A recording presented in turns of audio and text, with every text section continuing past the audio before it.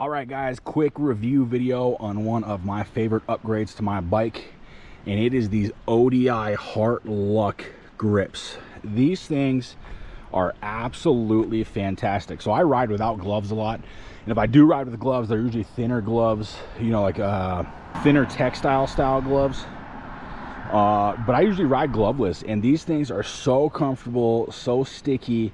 They fit your hand perfectly. You know, if you're looking for that dirt bike style grip that just feels better on your hands, gives you more control of the bike, and they're not super thick. You know, there's nothing that I dislike more than super thick grips on a bike, because I feel like you don't have a lot of good contact with the main part of your bike, which is your grips. So I love these things. They're super easy to install.